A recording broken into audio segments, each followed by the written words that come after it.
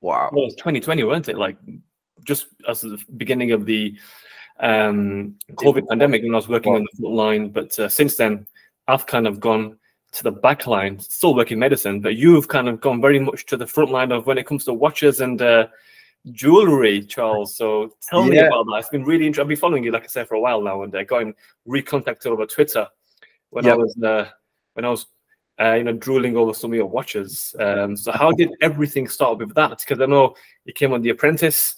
Yep. 2017, wasn't it? In 2017. Yeah, with Michaela Bushra, quite a few guys, Sergeant, quite a few guys in that cohort, some big characters. Yeah, and you kind of slipped on the radar.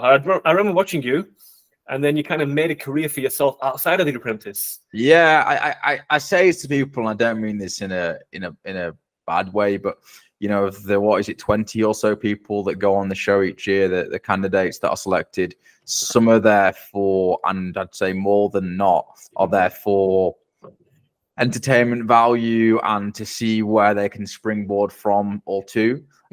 But for me, it was, I've always been entrepreneurial from being a kid, right? I was the archetypal selling sweets on a school bus guy, aged 11 when I first started secondary school. Then that then led me into like when Livestrong bands were a thing. Yellow ones, the back in the day. Exactly. What about the same age, aren't we? This is like mid 2000s, like 2005 or like. Probably because I was born in '93, so plus 11 years, 2004, 5, something like that. Yeah.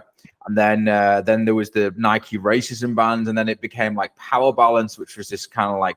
So what happened was I just had funds from selling sweets, and it just snowballed. I was making like £100 a week profit at that time, going to Costco, buying strawberry pencils and rainbow sticks and all these things, and Oreos also. And but it's funny because I kind of cut my teeth there, because then some other kids were like, oh, this guy is doing something cool. So then you have competition, and then you've got, they're offering different things, different prices, and how can you compete? So all this time I'm always like being entrepreneurial, and friends and family are like, oh, you should go on The Apprentice or Dragon's Den, and you're like, like whatever. Then it came to 2017. And I just finished a piece of work with the family business. Basically, it was at the brink of collapse. We saved it, thankfully, and that was good. And then I was like, what do I do with myself? And literally looked on Facebook randomly, and it said last day to apply, and the rest is the rest. Got on the show. But I had no interest in being a business part of Blood Sugar. And I'm not just saying that. People that know me know that was true. I just thought this is something interesting, fun to do, and that's what happened. Went on the show, and I've always had a very strong interest back to the watch front in wristwatches. In fact, I'll show you here. So this is one of the first. It's one of the first like Swiss watches that I ever got. So if someone's not watching this and they're listening, it's basically like a Gucci black. I think it's probably PVD or something. Yeah.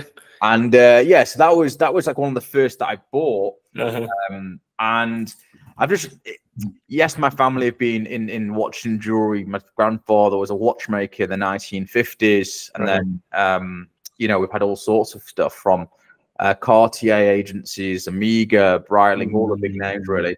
Patek as well. You got some Pateks, right? Right. So now, whether this is now is very different, but like in terms of, we used to be licensed, like what they would call authorized stockists or authorized dealers now of Cartier, Breitling, Omega, Tissot, Longines, all these brands. We've now got a very different business. But I've always had this interest in watches. And to be perfectly frank, I hadn't done trading like I'm doing at the moment with Watch Marketplace up until really 2017, after The Apprentice had actually aired. Because I'd finished this project with a family business, which is pretty much just saving it from collapse.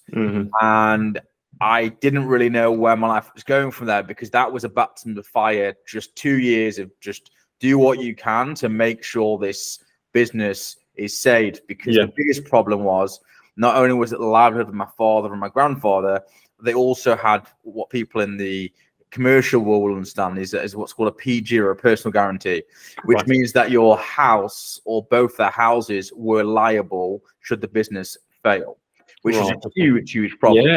Yeah, next on the line, essentially, isn't it? Everything's on the line. So I was working at Tesco at the time. I was in a buying capacity. It's a whole different story. Really cool job. And it was like, I have to come back and save this no matter what. And I was 21 too, like, you know, it just was what it was. I won awards for saving the business. So in Watch Pro, which is like the preeminent title for watch professionals in the UK, I won an award there as the retail titan in 2015.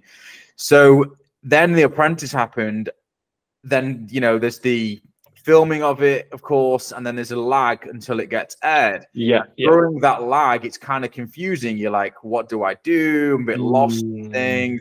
And then the watch thing creeped back in, and I thought, okay, we'll start on the watch front again.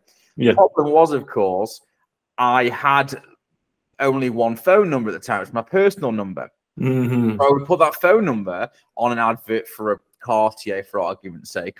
And by the way, at this point, this is 2017, and no matter what anyone will tell you, very few people were using social media to sell watches. Now you see it everywhere. Back then, it wasn't even a thing. Like, you just see it.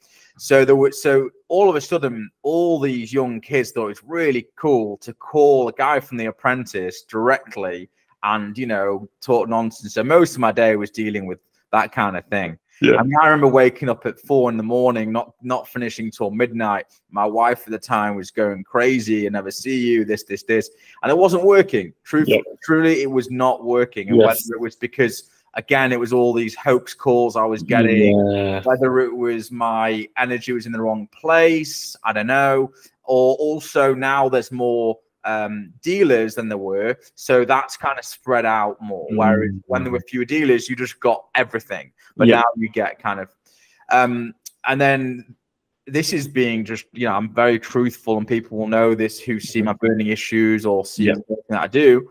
I had then a really difficult battle from 2018, I'd say early 2018 to